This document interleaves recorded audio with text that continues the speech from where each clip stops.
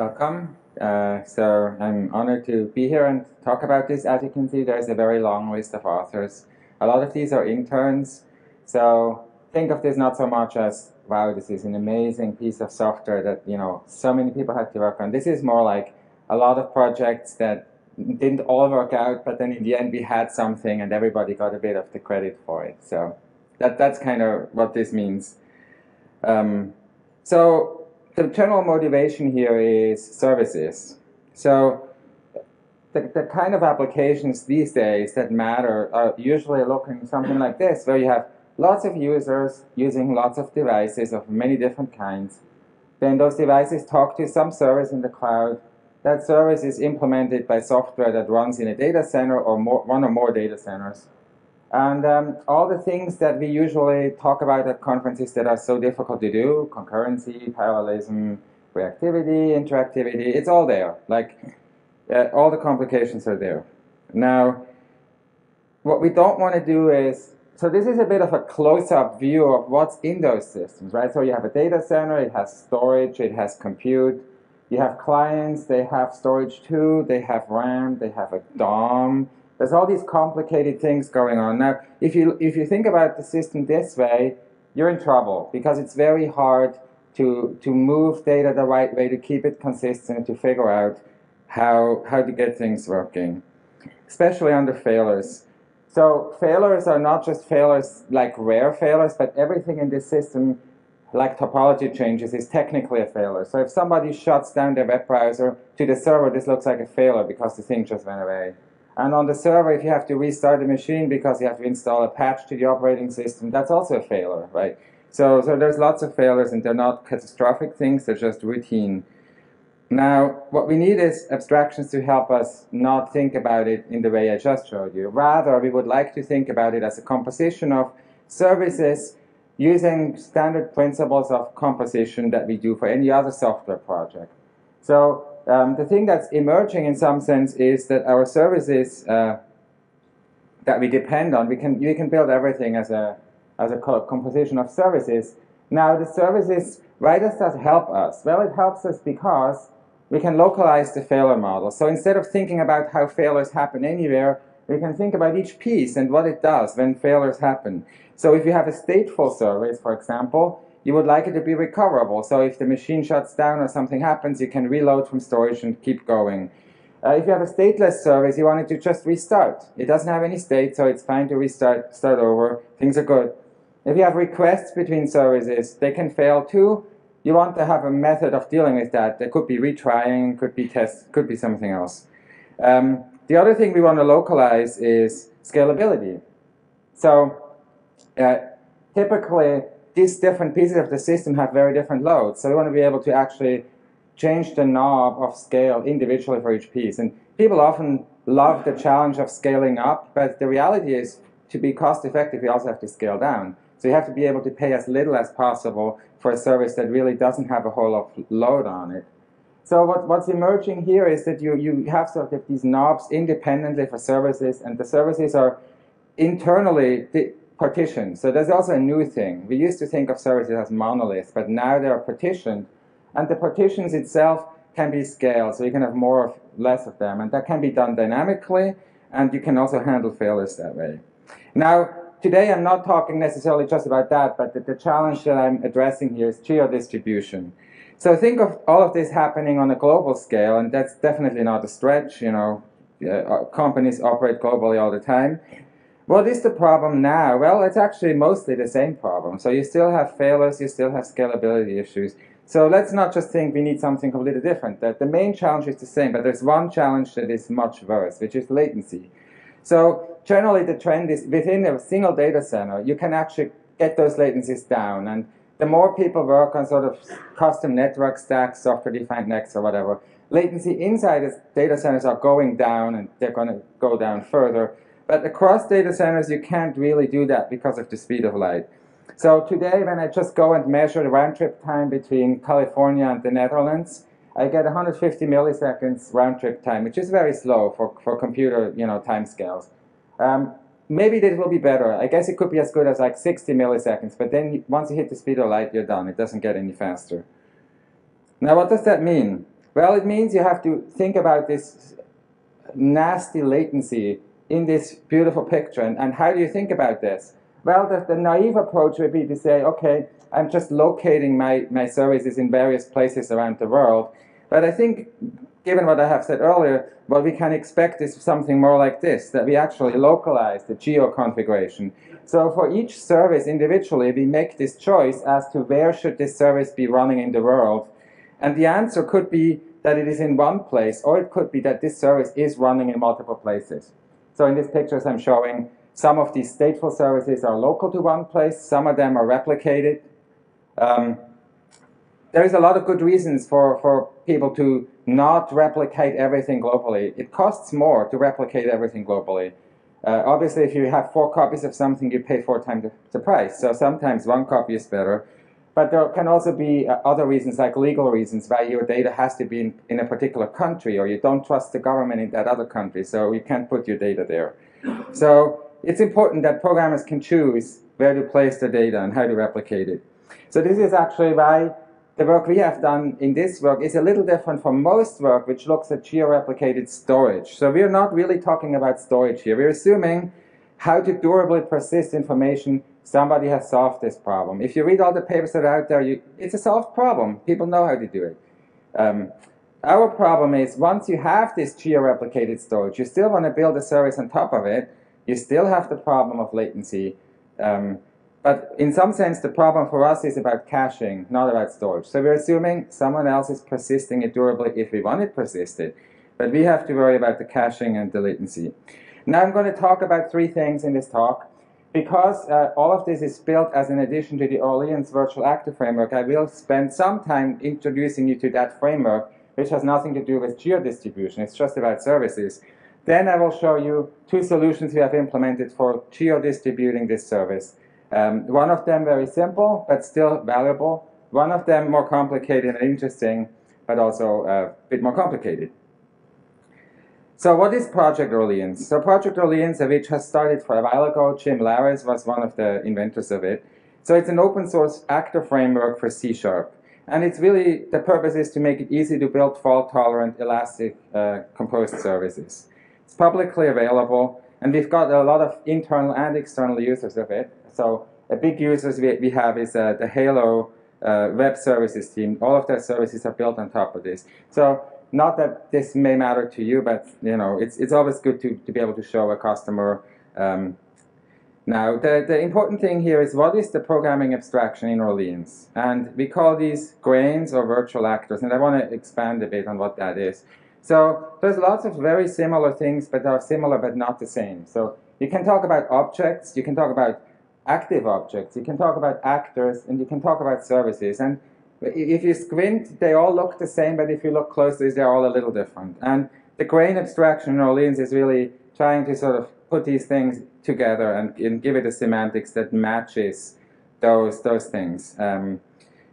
Conceptually, you can think of a grain as a microscopic service that has a built-in recovery. And why is it microscopic? It's because a grain is really about a single piece of data. It's a single object, a single user. So here's another way to look at this. So on the left, I'm showing the programmer view, the programmer who writes the applications.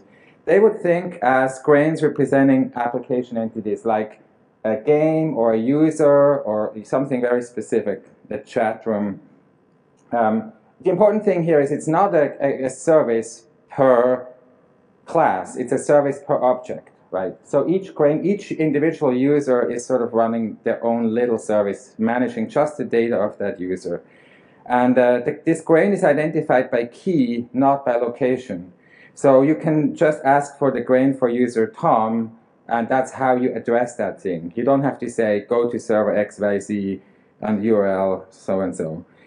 Grains also exist perpetually, so they're not created and deleted like objects. I will expand on this on the next slide. The important part is on the runtime implementation. The runtime does the stuff that, you know, the distributed algorithms you need to deploy these grains onto real machines. So when you have machines, you can organize them as a cluster. Orleans will manage that cluster, detect failures.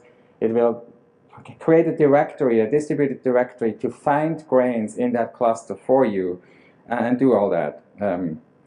Now, what I want to expand a bit on the difference between the virtual actor and objects or actors. So typically for objects or actors, we think of them as something that is created before we use it. So if we want an object, we have to say new, or we have to allocate it in the stack. And then after we have done that, we can use it. And then at some later point, maybe if we don't need it anymore, it will be garbage collected or somehow deleted, and then it's destroyed. Now for grains, what we want is the thing to actually always be there conceptually. So the first line here, I'm asking for user Frank, this is the key. I'm not actually creating a grain, I'm just creating a reference to that grain. And then when I'm doing something with that reference, the system will automatically load that grain into memory if it's not already in memory. And then if I'm done using it, it will stay in memory for some time, but if it's not used, just like in a cache, it gets removed from memory. But doesn't mean it's not deleted, it's just temporarily not in memory, just like virtual memory, which is why this is called virtual actors in some contexts. So there are typically two types of grains. The distinction isn't always crystal clear, but conceptually, grains can be volatile or persistent, and it's a bit like a stateless service and a stateful service. So a volatile grain, the state is gone if you have a failure or if you restart it. And that may seem broken to you, but it's actually very commonly done, because often when you restart a grain, you can actually just reconstruct the state. For example, if you have a grain that is monitoring users that are currently connected, that is not information worth storing because it's about something that is happening right now. So it's just a matter of collecting that information again when you restart. On the other hand, you have persistence grains. They're a lot more like databases because they will actually store state persistently, like a user profile or an account balance, where you really don't want to lose the state. Now, the durability is an interesting part here, because in the Orleans story, durability is not provided by our system. It's actually external. So if you want to store your grain state persistently, you use a storage system of your choice. And I think it's an important lesson for us that programmers actually like that. They like to be in full control about where the data is stored. So if we went and told them, we'll persist the data for you, they wouldn't be quite happy, because we can probably not compete with other storage services out there that they can get. But if in this way, they can, the full choice of cloud storage that's out there is an option for them. It could be a SQL database that they're using. It could be Amazon, whatever it's called, I forget. Azure Tables, yeah. Okay, so let me give you a little example of what the code would look like. So if you have clients posting messages to chat rooms and administrators spanning users, you could make a grain for each chat room, and you could make a grain for each user. So here are the interfaces. So I have a user interface here, which has two service calls, ban, which sets a flag to not allow this user to post, and has a call may post, which can be called to determine if this user has the right to post. And then on the other hand, I have a grain for each chat room, and you can see that the users are identified by a string key, and the chat rooms are identified by a GUID key. That's just some arbitrary choice. But on the chat room, you have a post message, a post operation, which will post a message, and you have a read operation, which gets the current thing. And the chat room could be implemented like this. So let me go to the next slide. So what would I have to do here? So at first I would, oh, that's not working. Let's see. So at the top you can see I would specify list string as the state that should be persisted for this, because it's a chat room, so it's a list of string. Those are the posts.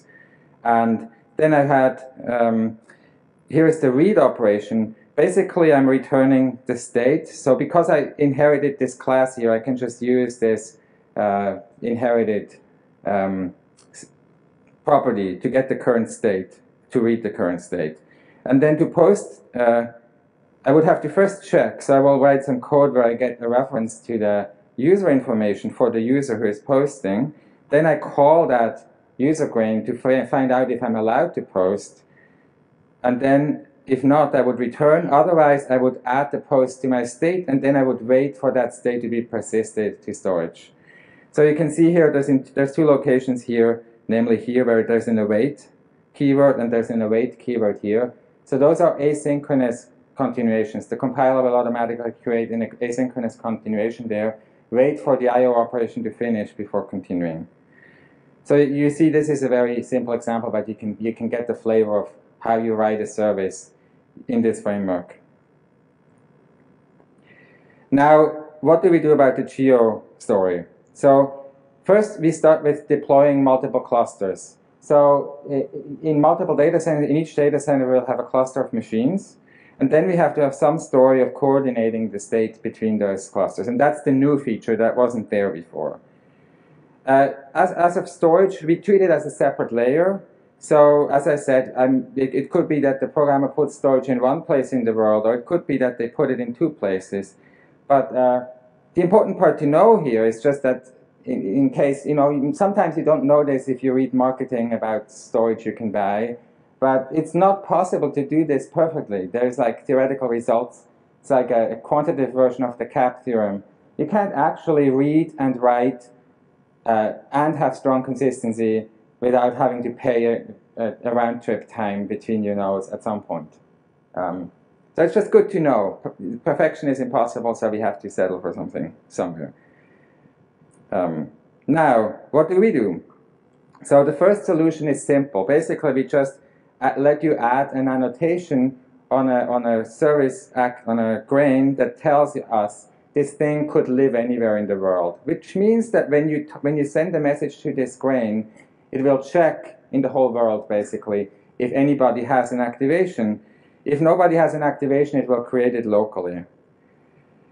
And then route all the activation, all the calls to that activation. So there is a protocol, and this is one of the distributed protocols we implemented to make sure that you don't have two of these activations. And that protocol, like all protocols, has a little bit of subtlety, so there are race conditions we have to take care of and things like that. Now, what is the performance of that? Well, it very much depends. If you have, the best situation is if you have a volatile grain, shown here in this thing. I have these squares, they represent clusters, the little bullet represents an activation, and the red arrow at the top represents, 1 minute? Oh, geez, I am totally out of time. Okay, so performance depends. It can get really bad, especially if you have the worst case scenario. Now, boy, I did not plan this correctly. Well, you got the most important message. So now the other API we have is a versioned API where when you access it, you can access locally and you can read and write locally. The important part in the message here, in the API here, is that the messages have a different state interface where basically I separate the event of what happened from how it modifies state. So I'm actually tracking my messages as events called message posted events, and I have here code that can apply it to the state. This means that when I use this in my implementation, when I post a message here, instead of applying it directly, I enqueue an event representing that message. And when I read, I can read a tentative state. Now, what does that mean? Well, there's a background consistency model that continuously writes these queues to the master copy, if you want. So when you raise an event, it goes into the queue, and you can read your local state, which is a composition of the confirmed state and all the states in the queue. And automatically, those events will propagate to the global state, and also automatically the global state will be sent to all participants. Now, what kind of inconsistency could you see? Well, in the chat example, it could be that when you raise an event, you're not seeing the current history. So, for example, in the bottom you see A says, "Who wants to volunteer?" and B says, "Sure, I have time." And B sees this appear in its timeline. But the reality is, in the meantime, what they didn't see, somebody else already applied. C already said, "I will do it," and A said, "Thanks, C." So now you can see B sort of replied to a stale state. So that's the kind of inconsistency you run into. This is the cost you pay for having no coordination requirements on all reads and writes. But you can restore this with on-demand linearizability. So we'll give you some fences where you can actually insert, you can wait for this stuff to propagate and be sure that it happens. So linearizability is still possible. Now, to make this work, we need several protocols. So given that I'm really don't have much time left at all, I will not be talking about these beautiful protocols, and I will not be talking about performance results. So the only thing I want to tell you about the performance results is that the replication actually costs us for throughput. So it does save us for latency, but if the system is fully loaded, then we do more work than the single instance policy. Because having replication means you do more overall work, and if the system is perfectly balanced and perfectly loaded, doing more work just means less throughput. So that's kind of a nice little thing that we discovered. So the conclusion here, so we have new extensions to the Orleans framework that allow programmers to implement and compose elastic geo-distributed services.